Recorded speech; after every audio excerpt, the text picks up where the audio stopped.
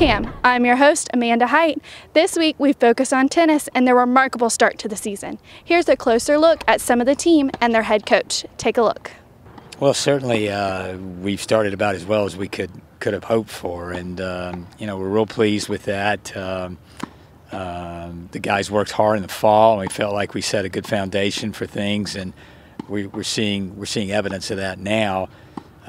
Truth of the matter is the real season kind of starts now that we're entering into March. Our conference season starts this weekend, and so hopefully we can continue to back up in conference play the results that we've achieved out of that, and so far so good. With so many different nationalities on the team, how do you manage to coach all of them when they're coming from different cultures and everything that goes on in their home countries?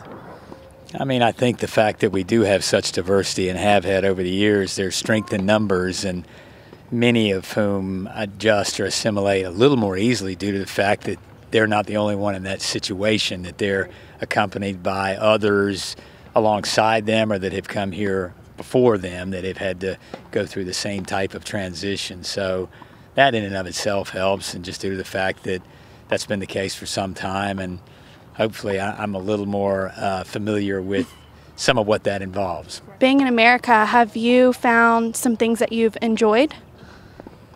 Yeah, yeah. For example, just we can practice all the afternoon in tennis, and I don't have this opportunity in France because I need to choose if I want to go in school to study or just play a sport. Mm-hmm. So I'm really happy to can do both here. How do you help the younger guys on the team adapt to America that are from different countries? I've experienced that before, and I think it's really helpful to have a guy who has been through all of that before them. So anytime they have any questions or any concerns, they can always ask me, and I'll be glad to help. Also, leading by example is a big part of it. I think it's important for them to have someone that they can look up to.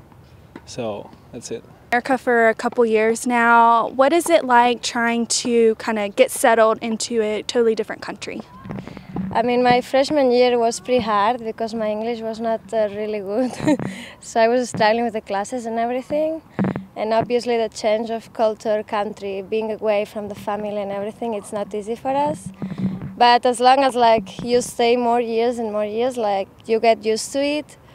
And then it's just 4 months here, and then we get to go home for summer for so long.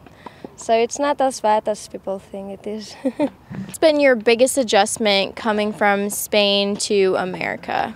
Well, I think that the food is a big one, and also when you're back home, you're with the family and you don't have to do everything.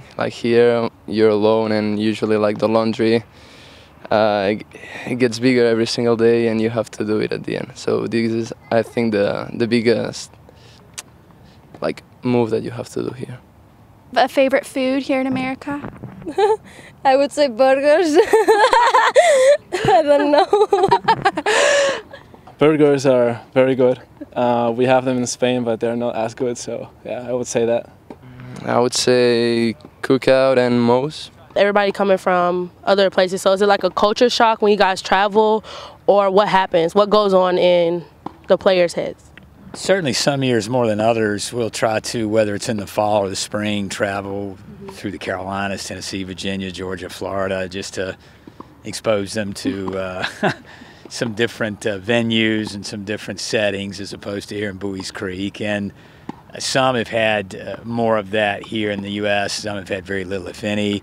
Some have traveled more worldwide, and some haven't. But it's always fun to expand the horizons and go different places and see some of the reactions and responses. So it's fun. It's entertaining.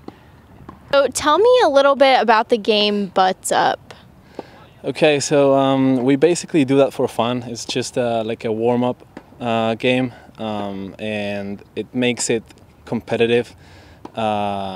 It's basically we play a mini tennis, and then whoever loses has to go in front of the fence and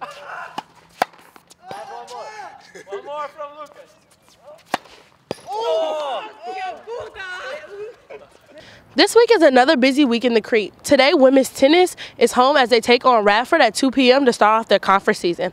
Following with softball as they start a weekend tournament against Appalachian State, Rider, and Norfolk State. To end the night, baseball will host Ohio State at 6 p.m. to start their weekend-long series. Saturday, catch both men and women's tennis as they take on UNC Asheville at 10. That's all for this week's edition of Camel Cam. I'm your host, Danielle Stanza, and I hope you have a great week.